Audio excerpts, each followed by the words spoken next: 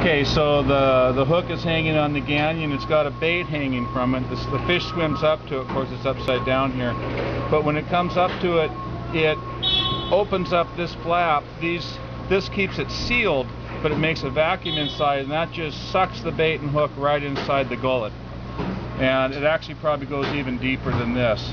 As the fish starts to swim away, the gangion's pulled out the corner of the mouth. The hook is pulled up, comes around the corner, and this is the point where it then hooks. And you can see here's where the hook rode, where this fish was actually caught. But that's how as the fish is hooked. The fish is then riding on the hook. It's very hard for the fish to get off that hook no matter where it moves around. Okay, you can stop that.